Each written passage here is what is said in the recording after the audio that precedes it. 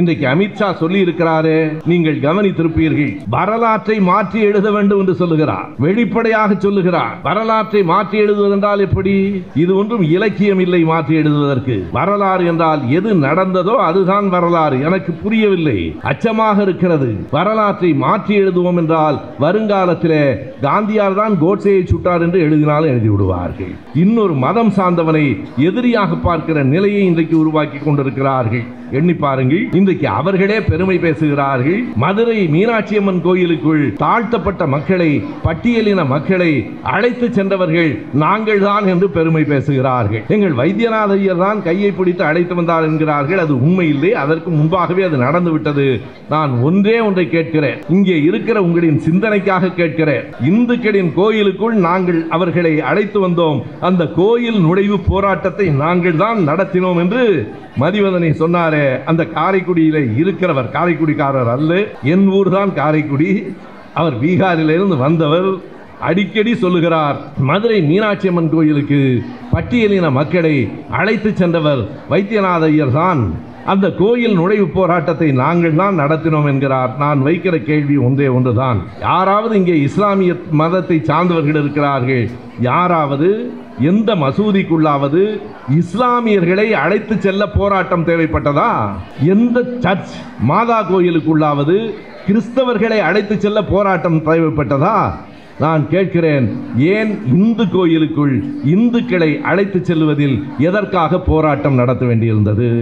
நம்முடைய அருமை தம்பி ராஜீவ் காந்தி மாணவர் அணிக்கு தலைவராக நியமிக்கப்பட்டிருக்கிறார். டிவிஎம்பி எழிலரசன் செயலாளராக நியமிக்கப்பட்டிருக்கிறார். அதை பற்றி நம் கட்சியை விட்டு வெளியே இருக்கிற ஒருவர் என்ன சொல்கிறார் என்றால், பாருங்கள் தம்பி தமிழன் பிரசன்னாவுக்கு இவ்வளவு காலம் இருந்து அந்த வாய்ப்பு கிடைக்கவில்லை, ராஜீவ் காந்திக்கு கிடைத்திருக்கிறது என்று நமக்குள்ளே ஒரு மோதல் வந்து விடாதா? தமிழன் பிரசன்னாவும் ராஜீவ் காந்தியும் ஒருவரை ஒருவர் பார்த்தால் கோபப்பட்டுக் கொள்ள மாட்டார்களா என்று கருதி இப்படி ஒரு அரசியல் செய்ய வேண்டும் என்று நினைக்கிறேன். அந்த ஆசாமிகளுக்கு சொல்லுகிறேன், நம்முடைய பிரசன்னாவுக்கும் ராஜீவ் காந்திக்கும் சிவிஎம் எழிலரசன் அவர்களுக்கும் உருவங்கள் வேறு வேறாக இருக்கலாம், ஆனால் எங்களின் உணர்வுகள் ஒன்றுதான் என்பதை புரிந்து கொள்ளுங்கள். இன்றைக்கு அமித் ஷா சொல்லுகிறார், இது ஒரு மதச்சார்பற்ற நாடு என்றால் எதற்காக வெவ்வேறு விதமான வழிமுறைகள் ஒவ்வொரு மதத்துக்கும் இருக்க வேண்டும்? ஒரு பொது குடிமை சட்டம், யூனிஃபார்ம் சிவில் கோட் கொண்டு வருகிறோம் என்கிற நேரத்தில் என்ன சொல்கிறார்? இதுதான் மதச்சார்பற்ற நாடாயிற்றே, பிறகு எதற்கு மதத்திற்கு மக்களுக்கும் தொடர்பு இருக்க வேண்டும் என்று கேட்கிறார். அவர் புரியாமல் கேட்கவில்லை, புரிந்து கேட்கிறார். புரிந்து கொள்ள வேண்டும் என்பதற்காக நான் சொல்லுகிறேன் நண்பர்களே, இவற்றையெல்லாம் மதச்சார்பின்மை என்பது அரசுக்கும் மதத்துக்கும் தொடர்பில்லை என்பதுதானே தவிர மக்களுக்கும் மதத்துக்கும் தொடர்பில்லை என்பது அல்ல. தம்பி உதயநிதிக்கு பாராட்டு விழா என்பது ஒரு அடிப்படை, ஆனால் முழு நோக்கம் அது அல்ல என்பது எங்களுக்கும் தெரியும், தலைவருக்கும் தெரியும், உதயநிதிக்கும் தெரியும். ஏதேனும் ஒரு வாய்ப்பை பயன்படுத்தி கொண்டு திராவிட இயக்கத்தின் வரலாற்றை, உணர்வுகளை அடுத்த தலைமுறைக்கு கடத்த வேண்டும் என்பதற்காகத்தான் இந்த பாசறைகளை இங்கே நடத்தி கொண்டிருக்கிறோம். ஒன்றை எண்ணி பாருங்கள், குறிப்பாக இங்கே இருக்கிற இளைஞர்களுக்கு நான் ஒரு செய்தியை முன்வைக்கிறேன். உங்களுக்கு பல்வேறு கட்சிகளிலும் நண்பர்கள் இருக்கலாம், இருக்க வேண்டும். அரசியல் என்பது வேறு. அரசியலை தாண்டி அடுத்த கட்சியில் இருக்கிறவனை நான் திரும்பி கூட பார்க்க மாட்டேன் என்பது பண்பாடு இல்லை. நம் பக்கத்து வீட்டில் அல்ல, நம் வீட்டிலேயே வேறு கருத்தும் வேறு கட்சியிலும் இருக்கிறவர்கள் இருக்கலாம். பழகுங்கள், அவர்களிடமிருந்து ஒரு கேள்வியை கேட்டு தெரிந்து கொள்ளுங்கள். எந்த கட்சியிலாவது இப்படி 234 தொகுதிகளிலும் கழகத்தின் வரலாற்றை, கொள்கைகளை வகுப்பறைகளாக நடத்துகிற கட்சி ஏதேனும் தமிழ்நாட்டில் இருக்கிறதா என்று கேளுங்கள். இது இந்த இயக்கத்திற்கான ஒரு அடிப்படையான நோக்கம். நூற்றாண்டுக்கு மேலாக நமக்கு வரலாறு இருக்கிறது என்பது மட்டும் பெருமை அல்ல, அந்த வரலாறு தொடர வேண்டும் என்பதுதான் நம் முன்னால் இருக்கிற செய்தி. அதற்காகத்தான் இங்கே 2 தலைப்புகளில் இருவர் உரையாற்றினார்கள். இந்த கழகத்தினுடைய அரங்குகளின் தூண்களில் ஒன்றாய் எழுக இளைய சூரியனே எழுக என்று ஒருவரும், மதவெறி தாக்குதலில் இருந்து தடுக்கும் அரணாய் எழுக இளைய சூரியனே எழுக என்றும் 2 தலைப்புகளில் பேசினார்கள்.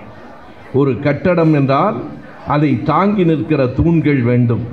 ஒரு கட்டடம் என்றால் அதை அசைத்து விடாமல் புயலும் வெள்ளமும் பாய்ந்து விடாமல் தடுக்கிற அரணாக சுவர்கள் இருக்க வேண்டும். நம் கழகத்திற்கு இரண்டும் மிகப்பெரிய தேவைகளாக இருக்கின்றன. முன் எப்போதை காட்டிலும் இப்போது அரண் கூடுதல் தேவையாக இருக்கிறது என்பதை நெஞ்சில் இருத்தி கொண்டுதான் இந்த கருத்தரங்கம் நடத்தப்படுகிறது. நூற்றாண்டுகளாக நாம் இருக்கிறோம், ஒரு மிகப்பெரிய கட்சியாக இருக்கிறோம், இன்றைக்கு தமிழ்நாட்டில் ஆளுங்கட்சியாக கூட இருக்கிறோம் என்று கருதி கவனமில்லாமல் இருந்துவிட்டால் நம்முடைய பெருமைகள் அடிபட்டு போகும். என்றென்றும் கவனமாக இருக்க வேண்டும். எப்போதும் எந்த நேரத்திலும் கவனமாக இருக்க வேண்டும். கவனமாக இல்லாத கட்சிகள் மட்டுமில்லை, தனி மனிதர்கள் கூட வாழ்க்கையில் தவறி போய்விடுவார்கள். கவனப்படுத்துதல் தான் இந்த கருத்தரங்கத்தின் நோக்கம். நான் சில செய்திகளை சொல்லுகிறேன். மிக சுவையாக எழுச்சியாக கருத்துக்களை சொல்ல வேண்டும் என்பதை விட கவனப்படுத்துவதற்காக வரலாற்றிலிருந்து சிலவற்றை சொல்லுகிறேன். நம்மை விட வலிமையாக இருந்த கட்சிகள் கூட காணாமல் போயிருக்கின்றன. எடுத்துக்காட்டுக்கு சில செய்திகளை சொல்லுகிறேன். ராஜாஜி அவர்கள் மிகப்பெரிய அறிவாள். நம்மோடு கருத்துகளிலே வேறுபடலாம். ஐயா பெரியார் கூட சொல்லுவார், ராஜாஜிக்கும் எனக்கும் மோதல் வராத நாடே இல்லை. ஆனால் அவர் யோகியர் என்பதை நான் எப்போதும் மறுப்பதில்லை. ராஜாஜியினுடைய அறிவை நாம் குறை சொல்லுவதில்லை. ஆனால் அந்த ராஜாஜி அவர்கள் தொடங்கிய கட்சி இன்றைக்கு தமிழ்நாட்டில் இருக்கிறதா? காங்கிரஸிலே இருந்தார். கவர்னர் ஜெனரல் என்பதுதான் ஏறத்தாழ இன்றைய குடியரசுத் தலைவர் பதவி. அந்த பொறுப்பிலே இருந்தார்.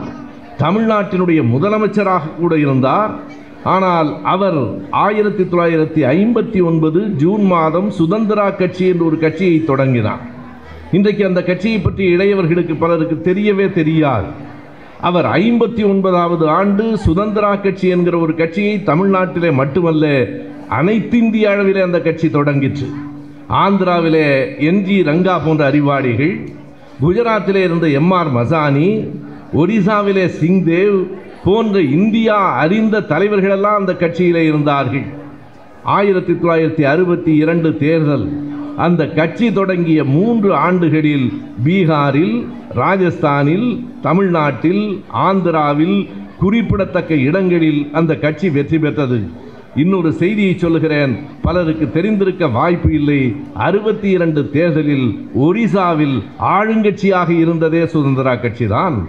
சிங்தேவ் அங்கே முதலமைச்சராக இருந்தார். ஆனால் 72 ராஜாஜி இறந்ததற்கு பிறகு அந்த கட்சி என்ன ஆயிற்று? இன்றைக்கு யாருக்கு தெரியும்? நான் குறைத்து மதிப்பிடுவதற்காக சொல்லவில்லை. சுதந்திரா கட்சியினுடைய கொடியின் நிறம் என்ன என்று கேட்டால், அரசியலிலே இருக்கிற காரணத்தினாலே மதிவதனியோ பிரசன்னாவோ அறிந்திருக்கலாம். ஆனால் மதிவதனியின் வயதில் இருக்கிறவர்களுக்கு எத்தனை பேருக்கு சுதந்திரா கட்சி என்கிற பெயரே தெரியும்? காணாமல் போயிற்று. ஏன் அவ்வளவு தூரம் போக வேண்டும்? எம்ஜிஆரினுடைய கட்சி இந்த நாட்டில் ஒரு செல்வாக்கு பெற்றது. ஆனால் எம்ஜிஆருக்கு இணையாக திரைப்படத்துறையில் கோலோச்சிய நடிகர் திலகம் என்று பெயர் பெற்ற சிவாஜி கணேசன் தொடங்கிய அரசியல் கட்சி நிற்கிறதா? அந்த அரசியல் கட்சியினுடைய பெயராவது இன்றைக்கு பலருக்கு தெரியுமா? என்னை போன்றவர்கள் நினைவிலே வைத்துக் கொண்டு சொல்லிக் கொண்டிருக்கிறோமே தவிர மக்கள் மறந்து போய்விட்டார்களா இல்லையா? இப்படி இந்தியா முழுவதும் நம்முடைய திராவிட இயக்கத்தை எதிர்ப்போம், அடிப்போம் என்று தொடங்கிய கட்சிதான் சிலம்பு செல்வர் மாப்போசி அவர்கள் தொடங்கிய தமிழரசு கழகம். இன்றைக்கு நிலைமையை நீங்கள் பார்க்கக்கூடாது. தமிழரசு கழகம் தொடங்கப்பட்ட நாளில் தமிழ்நாட்டில் இருந்த பெரும் புலவர்களெல்லாம் மாப்போசியோடு தான் இருந்தார்கள். நான் சில பெயர்களை சொல்லுகிறேன், நீங்கள் அந்த பெயர்களை அறிந்திருக்க மாட்டீர்கள். ஆனால் அவர்கள் எழுதிய திரைப்பட பாடல்கள், புகழ்பெற்ற பாடல்களை அறிந்திருப்பீர்கள். கூமா பாலசுப்ரமணியம், கூசா கிருஷ்ணமூர்த்தி, கவி காமு ஷெரீப், புலவர் கீரன் உள்ளிட்ட தமிழ் புலவர்கள் பலரும் மாப்போசியோடு தான் இருந்தார்கள். மாப்போசி அவர்கள் என்ன செய்தால் தெரியுமா? 1950-51 ஆண்டுகளில் தமிழ்நாடு முழுவதும் 2 நாள் மாநாடுகளை நடத்தினார். முதல் நாள் மாநாடு சிலப்பதிகார மாநாடு. அதனாலே தான் அவருக்கு சிலம்பு செல்வன் என்று பெயர். முதல் நாள் மாநாடு சிலப்பதிகார மாநாடு, 2வது நாள் மாநாடு திராவிட இயக்க எதிர்ப்பு மாநாடு. நம்மை எதிர்ப்பதற்காகவே ஒரு மாநாடு நடத்தினார். கடைசியாக நான் இதையும் அவருக்கு உரிய மதிப்போடு சொல்லுகிறேன், மாப்போசி அவர்கள் கழகத்திலே வந்து கரைந்து போனார் என்பதுதான் வரலாறு. நண்பர்களே, ஆதித்தனாரின் கதை அதுதான். திமுக கழகத்தை அழித்தே தீர்வோம் என்று சொன்ன தோழர் எம் கல்யாணசுந்தரம் அவர்கள் தொடங்கிய யூசிபிஐ கட்சியினுடைய நிலை அதுதான். பல கட்சிகள் நம்மை எதிர்த்து மோதின, காணாமல் போயின, கரைந்து போயின. அத்தனை எதிர்ப்புகளையும் தாண்டி கழக கோட்டை இன்றைக்கும் அசையாமல் நின்று நிலைத்திருக்கிறது. கழகத்தின் இருவண்ண கொடி எங்கும் பட்டொடி வீசி பறக்கிறது என்பதில் இளைஞர்களே பெருமிதம் கொள்ளுங்கள். நான் எல்லா கூட்டங்களிலும் சொல்லுவது 10ஓடு 11வது கட்சியாக திமுக கழகத்திலே இருக்கிறோம் என்று கருதாதீர்கள். நான் திமுக காரன் என்பதில் பெருமிதம் கொள்ளுங்கள். அந்த பெருமிதம் தான் உங்களை உயர்த்தும். நான் வெளிப்படையாக சொல்லுகிறேன், நான் கருத்து பணிகளை செய்ய வேண்டும் என்பதற்காக கழகத்தின் உறுப்பினராகவில்லையே தவிர உடுக்க முழுக்க என் குருதியில் நாடத்தில் ஓடுகிற உணர்வுகள் எல்லாம் திராவிட இயக்கத்தின் உணர்வுகள் தான்.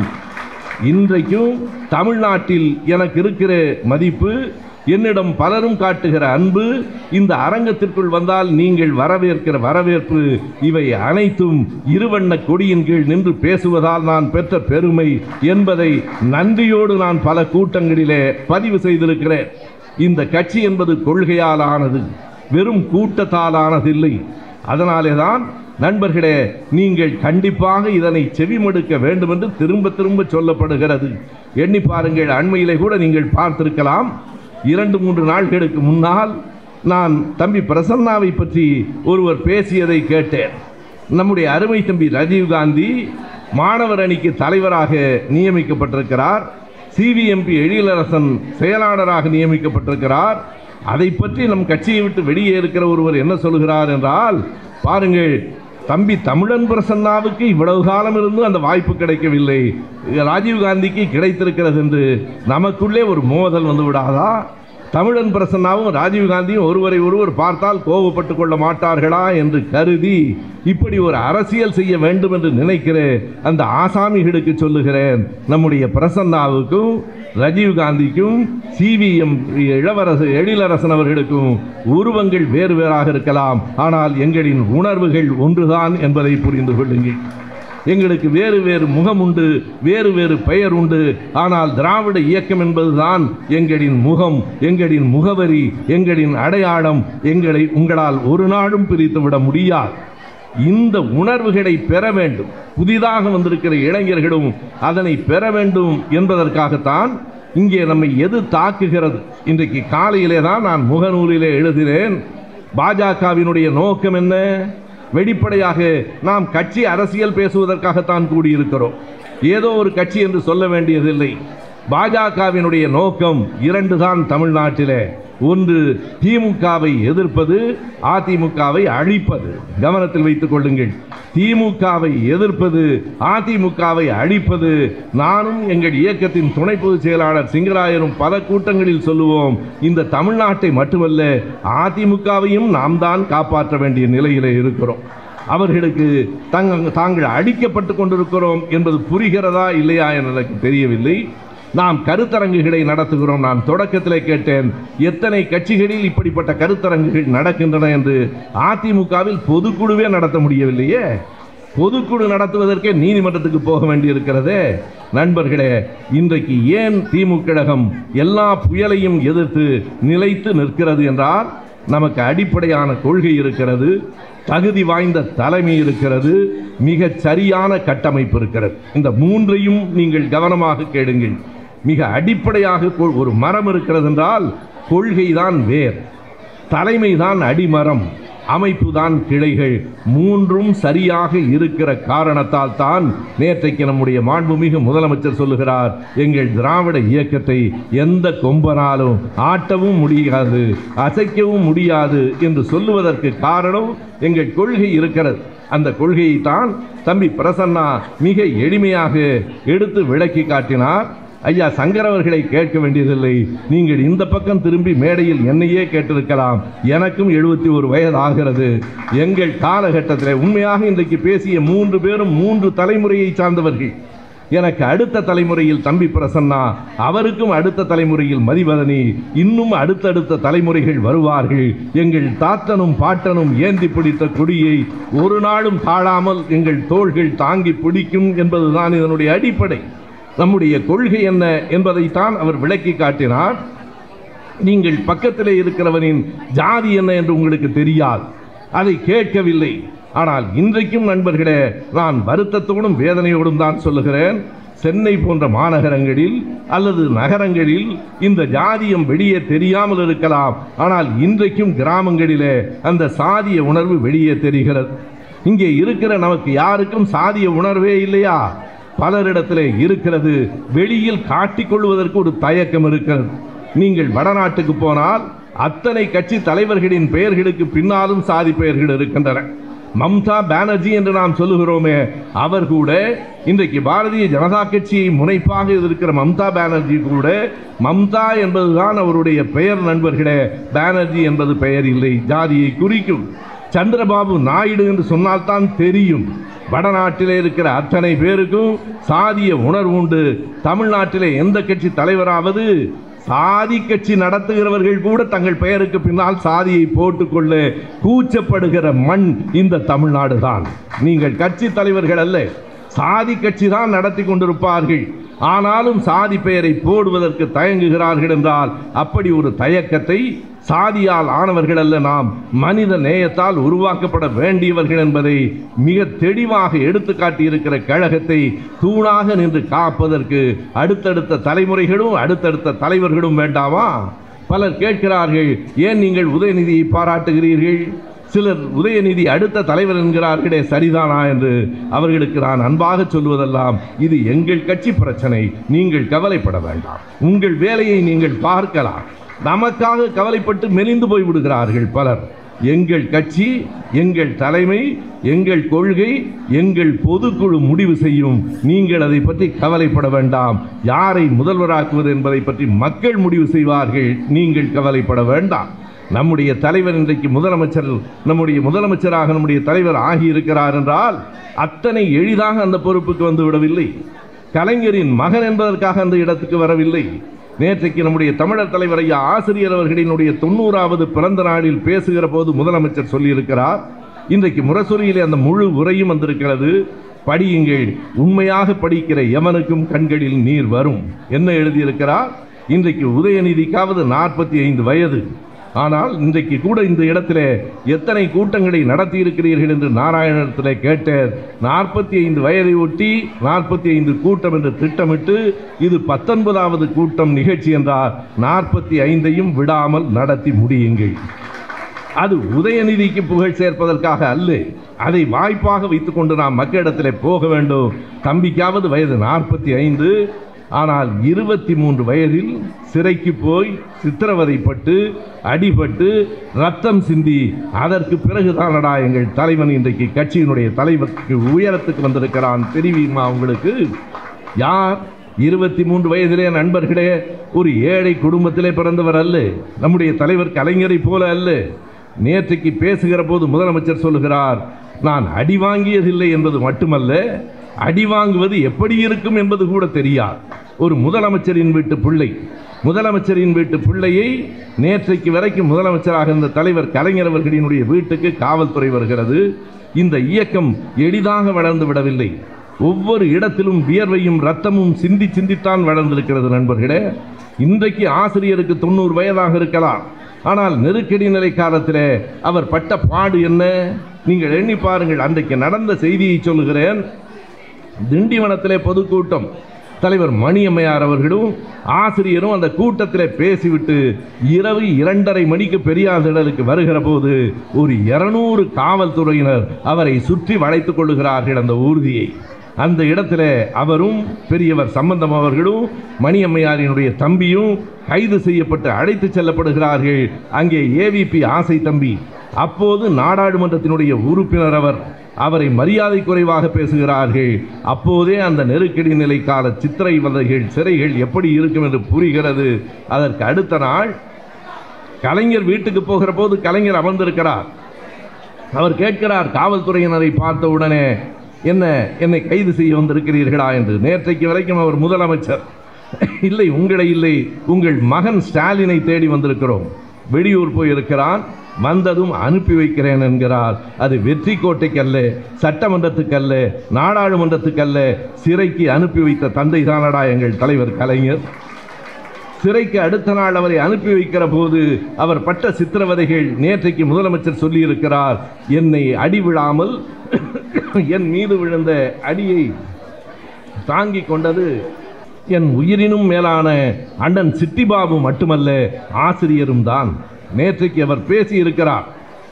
நண்பர்களே, தளபதி சிறையில் இருக்கிற நேரத்தில் தலைவர் பார்க்க போகிறார். நீங்கள் ஒன்றை மறுபடியும் கவனத்திலே வைத்துக் கொள்ள வேண்டும். இன்றைக்கு இருக்கிற தளபதி அல்ல, அனுபவம் வாய்ந்த தளபதி அல்ல, கழகத்தின் தலைவராக இருக்கிற நம்முடைய முத்துவேல், கருணாநிதி, ஸ்டாலின் அல்ல. அந்த 3 பேர்களை அவர் சொன்ன போது எதிர்கட்சிக்காரனே அதிர்ந்து போய்விட்டார். அவர் மு.க. ஸ்டாலின் என்று சொல்லி இருக்கலாம். ஆளுநர் அப்படித்தான் சொன்னார், எம்.கே. ஸ்டாலின் என்று சொன்னார். நான் கூட மு.க. ஸ்டாலின் என்னும் நான் என்றுதான் சொல்வார் என்று கருதினேன். என்ன காரணமோ, முத்துவேல், கருணாநிதி, ஸ்டாலின் என்று சொல்லிவிட்டு நிமிர்ந்து பார்த்தாரே, தமிழ்நாடு அவரை பார்த்தது. அந்த நிமிடம் எனக்கு உண்மையாகவே ஒன்று தோன்றியது. அப்போதே ஆளுநருக்கு புரிந்திருக்கும், இவன் சொன்ன பேச்சை கேட்க மாட்டான் போல இருக்கிறது. நாம் ஒன்று சொன்னால் தனக்கு என்ன தோன்றுகிறதோ அதைத்தான் இவர் சொல்லுகிறார் என்று இப்போதும் சொல்லுகிறேன். நண்பர்களே, இன்றைக்கு வளர்ந்து நிற்கிற நம்முடைய தளபதி அல்ல. அன்றைக்கு சிறையிலே இருந்தது 23, 24 வயது இளைஞன். தன் மகனை பார்க்க தலைவர் கலைஞர் முதலமைச்சராக அல்ல, எதிர்க்கட்சி தலைவராக அல்ல, ஒரு தந்தையாக சிறைக்கு போகிறார். அங்கே வழக்கத்திற்கு மாறாக தளபதி முழுக்கை சட்டை போட்டிருக்கிறார். அப்படி போடுவது அவருடைய பழக்கம் இல்லை. முழுக்கை சட்டை போட்டிருக்கிற போதே தலைவருக்கு புரிகிறது. எதனால்? கையிலே இருக்கிற காயங்கள் தன் தந்தையின் கண்களிலே பட வேண்டாம் என்று கருதித்தான் முழுக்கை சட்டை போட்டிருக்கிறான் என்று நான் புரிந்து கொண்டேன் என்று சொல்லுகிற அந்த மனநிலை, அவைகளையெல்லாம் தாண்டித்தான் நண்பர்களே இன்றைக்கு திமுக கழகம் ஆட்சிக்கு வந்திருக்கிறது என்றால் ஒரு சொகுசாக நாம் வளர்ந்து விடவில்லை. 1000 சோதனைகளை தாண்டித்தான் இன்றைக்கு கழகம் வளர்ந்திருக்கிறது. இந்த கழகத்தை இன்னும் தொடர்ந்து காப்பாற்ற வேண்டாமா? இன்றைக்கும் சாதி இருக்கிறதே. என்னதான் பெண்கள் வாழ்க்கையிலே முன்னேறி இருந்தாலும் பெண்ணுக்கும் ஆணுக்கும் வேறுபாடு இப்போதும் இருக்கத்தானே செய்கிறது. என்ன செய்வது? இன்னமும் நமக்கு வேலை இருக்கிறது, சமூக பணிகள் இருக்கின்றன என்றால் இந்த கழகத்தை தூணாய் நின்று காப்பாற்ற அடுத்தடுத்த தலைவர்கள் வேண்டாமா? நான் அண்மையிலே பேசுகிற போதுதான் சொன்னேன், திமுக கழகத்திற்கு கிடைத்த தொண்டர்களைப் போல உலகத்தில் வேறு எந்த கட்சிக்கும் தொண்டர்கள் கிடைத்ததில்லை. அடுத்தடுத்து வருகிற வாழையடி வாழையென நமக்கு தலைவர்களும் வருகிறார்கள், தொண்டர்களும் வருகிறார்கள். திமுக கழகத்தில் எப்போதும் வெற்றிடமில்லை, அதனால் தாமரைக்கு இங்கு இடமும் இல்லை என்பதை நான் சொன்னேன். இந்த கழகத்தை, இந்த கோட்டையை அசைத்துவிட வேண்டும் என்று நினைக்கிறவர்கள், அதுதான் முதலில் மதிவதனி பேசிய தலைப்பு, மத வெறியின் மூலம் உள்ளே வருகிறார்கள். இன்றைக்கு அமித் ஷா சொல்லி இருக்கிறாரே, நீங்கள் கவனித்திருப்பீர்கள், வரலாற்றை மாற்றி எழுத வேண்டும் என்று சொல்லுகிறார். வெளிப்படையாக சொல்லுகிறார். வரலாற்றை மாற்றி எழுதுவதென்றால் எப்படி? இது ஒன்றும் இலக்கியம் இல்லை மாற்றி எழுதுவதற்கு. வரலாறு என்றால் எது நடந்ததோ அதுதான் வரலாறு. எனக்கு புரியவில்லை, அச்சமாக இருக்கிறது. வரலாற்றை மாற்றி எழுதுவோம் என்றால் வருங்காலத்திலே காந்தியார் தான் கோட்சேயை சுட்டார் என்று எழுதினாலும் எழுதிவிடுவார்கள்.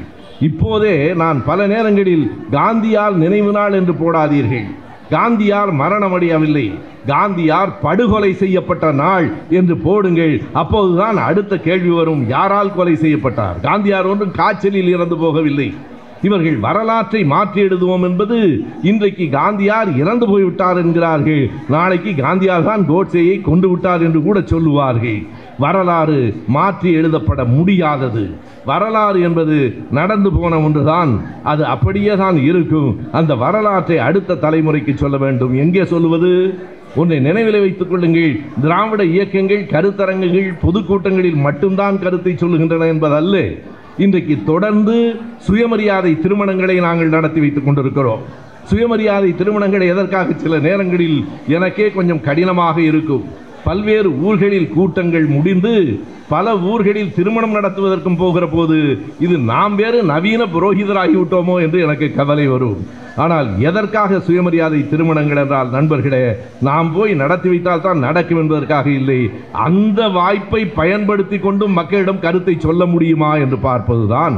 அதுதான் அடிப்படையான நோக்கம். அதுவும் நீங்கள் கவனித்திருக்கலாம், சுயமரியாதை திருமணங்களில் நாங்கள் திருமணத்தை முடித்து வைத்துவிட்டு வாழ்த்துவதில்லை. அப்படி வாழ்த்தினால் கூட்டம் கலைந்து போய்விடுமோ என்று எங்களுக்கு அச்சம்.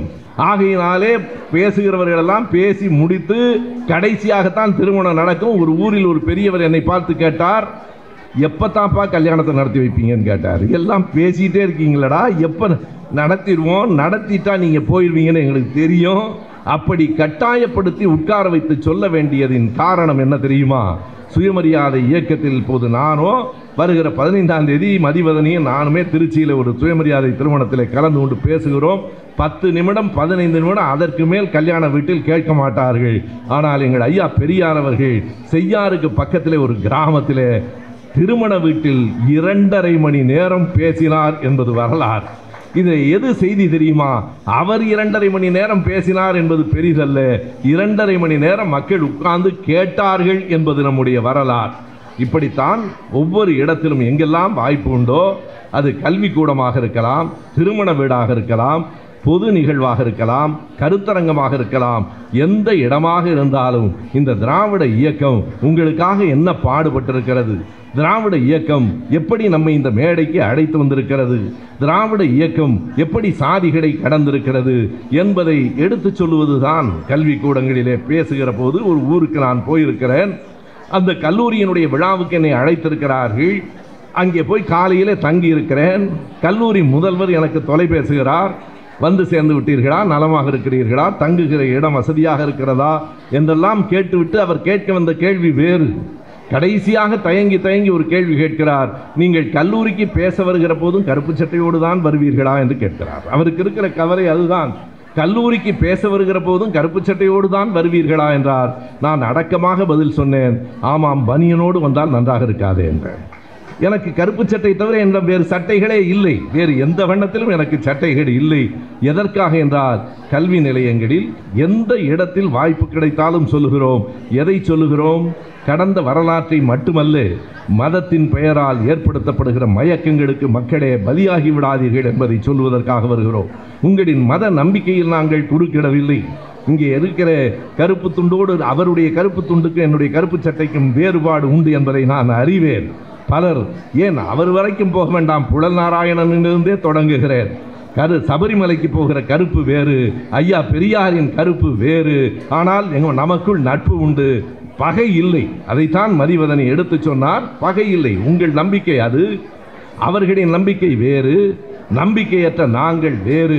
ஆனால் நாம் சகோதரர்களாக இருப்பதற்கு இந்த அடையாளங்கள், இந்த நம்பிக்கைகள் காரணமாக இருக்க வேண்டியதில்லை. எல்லாவற்றையும் தாண்டி நாம் நண்பர்களாக இருப்போம், உறவினர்களாக இருப்போம் என்று சொல்லிக் கொடுப்பதுதான் திராவிட இயக்கம். ஆனால் இன்னொரு மதம் சார்ந்தவனை எதிரியாக பார்க்கிற நிலையை இன்றைக்கு உருவாக்கி கொண்டிருக்கிறார்கள். எண்ணி பாருங்கள், இன்றைக்கு அவர்களே பெருமை பேசுகிறார்கள். மதுரை மீனாட்சி அம்மன் கோயிலுக்குள் தாழ்த்தப்பட்ட மக்களை, பட்டியலின மக்களை அழைத்து சென்றவர்கள் நாங்கள் தான் என்று பெருமை பேசுகிறார்கள். எங்கள் வைத்தியநாத ஐயர் தான் கையை பிடித்து அழைத்து வந்தார் என்கிறார்கள். அது உண்மை இல்லை, அதற்கு முன்பாகவே அது நடந்துவிட்டது. நான் ஒன்றை கேட்கிறேன், இங்கே இருக்கிற உங்களின் சிந்தனைக்காக கேட்கிறேன்.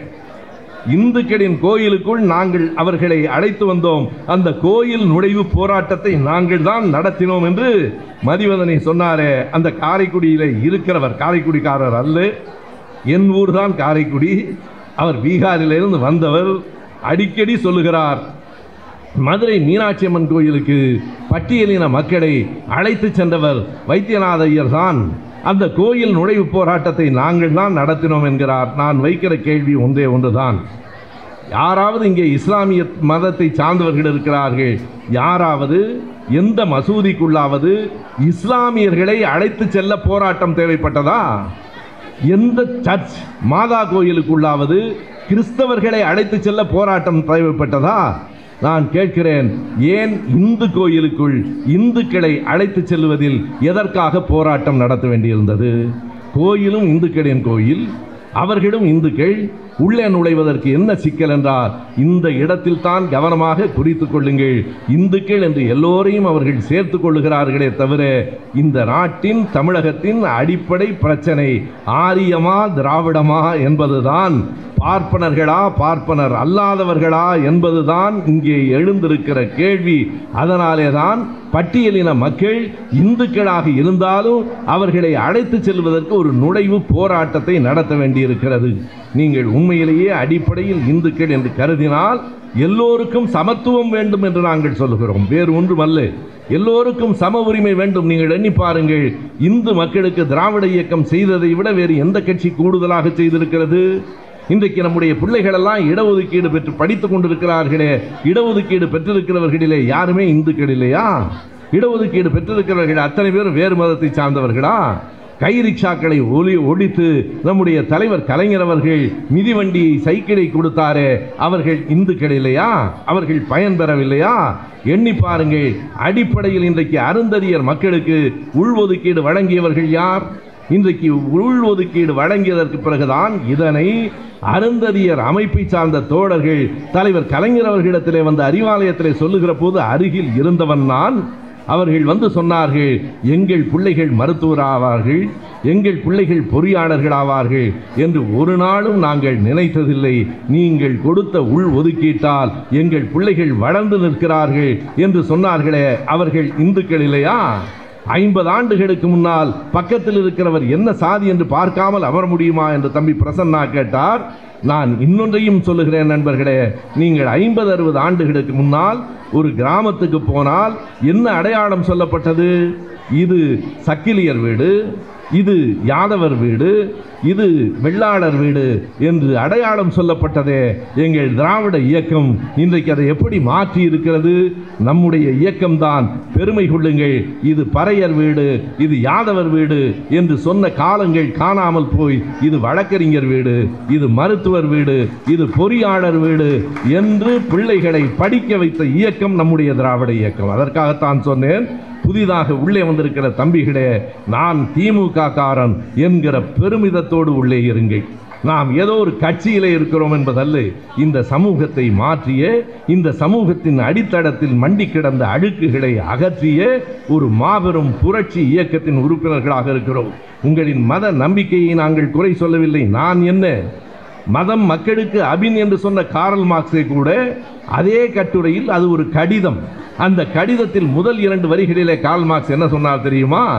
மதம் என்பதை தவிர்க்க முடியாது. காரணம், மதம் என்பது ஏழை மக்களின் இதயம், இல்லாதவர்களின் ஏக்க பெருமூச்சு. வேறு வழி இல்லாதவன் கடவுளைத்தான் நம்ப வேண்டியிருக்கிறது. 1000 சிக்கல்கள் வருகிற போது தன்னால் அதை தீர்க்க முடியாது என்கிற நேரத்தில் கடவுள் தீர்த்து வைக்க மாட்டாரா என்று கவலைப்படுவது மனித இயல்பாக இருக்கிறது. ஆனாலும் மதம் மக்களுக்கு அபின் என்று சொன்ன கார்ல் மார்க்ஸின் அடிப்படையிலே சொல்லுகிறோம். மத நம்பிக்கை என்பது வேறு, மத வெறி என்பது வேறு. இன்றைக்கு அமித்ஷா சொல்லுகிறார், இது ஒரு மதச்சார்பற்ற நாடு என்றால் எதற்காக வெவ்வேறு விதமான வழிமுறைகள் ஒவ்வொரு மதத்துக்கும் இருக்க வேண்டும்? ஒரு பொது குடிமை சட்டம், யூனிஃபார்ம் சிவில் கோட் கொண்டு வருகிறோம் என்கிற நேரத்தில் என்ன சொல்கிறார்? இதுதான் மதச்சார்பற்ற நாடாயிற்றே, பிறகு எதற்கு மதத்திற்கு மக்களுக்கும் தொடர்பு இருக்க வேண்டும் என்று கேட்கிறார்.